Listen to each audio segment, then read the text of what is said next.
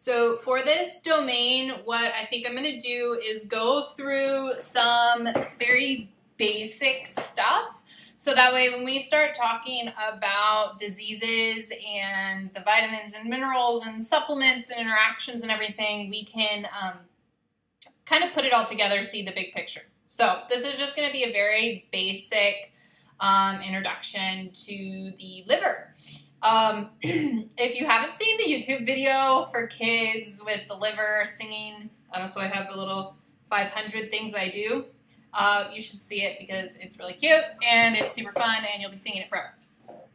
So, what we've got going on with the liver is, as I said, it does a lot of different things, but mainly we're thinking about storing, synthesizing, or making, and then transporting. And I kind of broken down a few of these here too. So we're storage, we're thinking about iron and fat-soluble vitamins, but we'll just go through each one of them. So the liver is the most important function for metabolizing our food, so it's very important for nutrition, obviously. It helps with the energy production and maintenance because it stores glycogen, which is a storage form of glucose.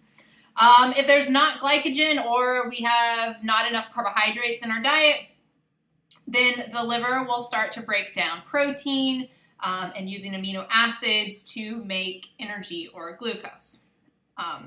We also have in the liver, it will synthesize or create some things like cholesterol. It'll make cholesterol and then it'll turn it into bile salts or lipoproteins. Fatty acids are actually oxidized here, and they are oxidized into acetyl-CoA, which then can go into the citric acid cycle to help make energy.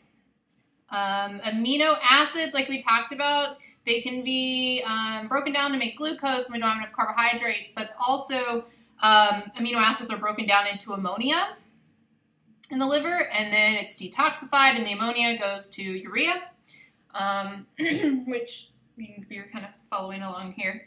And then we have our red blood cells. So the liver is going to collect iron. Oh, there we go. Collect iron from discarded red blood cells, and it will actually store it in the liver. And then lastly is our fat-soluble vitamins. All of our fat-soluble vitamins are actually stored in the liver. So that's just a few very basic functions about the liver. As we see, we have food, it's digested, and then the liver starts doing its work. So hopefully that is helpful for you, and we will move on to diseases that impact the liver.